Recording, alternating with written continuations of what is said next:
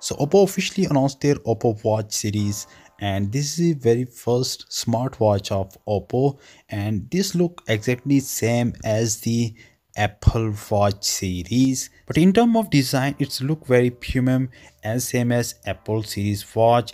Come with a waterfall display. I'm using Samsung Galaxy Watch since 8 months. I love the design. Even you can also custom, and even you can also choose whatever the dialer. Overall the battery and tracking of this smartwatch is really good, but I love how the designer Oppo Watch even looking more premium and looking very cool. The 46mm version featuring a 1.96-inch AMOLED screen with 72.76% screen to body ratio, with come with 4202 into 476 resolution and a 326 ppi density.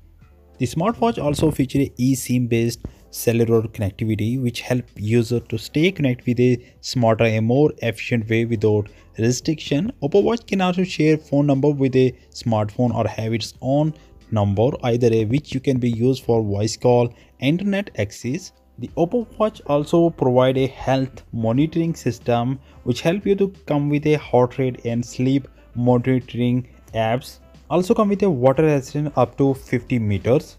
Now Oppo Watch has its own dual chip system that switches between a Snapdragon chip and a Apollo chip depending on power usage mode. In smart mode, the watch reportedly has a 40-hour use on time one charge.